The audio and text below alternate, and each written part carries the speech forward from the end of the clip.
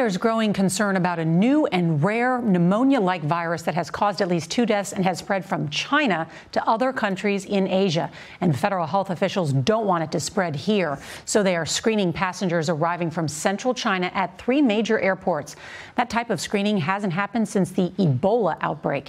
美国疾病防治中心从本周五开始增派100名人力到纽约甘乃迪机场、旧金山和洛杉矶机场，对来自武汉的旅客进行筛检。这是美国自2014年伊波拉疫情以来最大规模的筛检动作。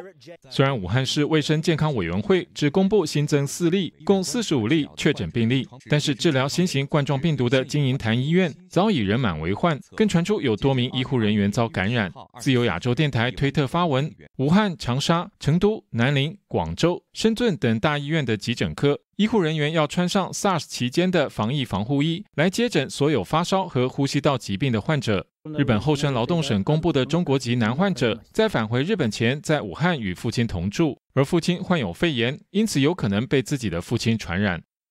多家外媒报道，英国伦敦帝国学院 MRC 全球传染病分析中心发表论文指出，武汉有1900万人口，但是每天只有大约3400人搭机出国，因此推估实际染病的人数可能已经超过1700人。到底这种新型病毒是如何传播的，是评估风险的重要因素之一。美国呼吸道疾病暨免疫中心主任梅森尼尔表示，将每天持续密切关注。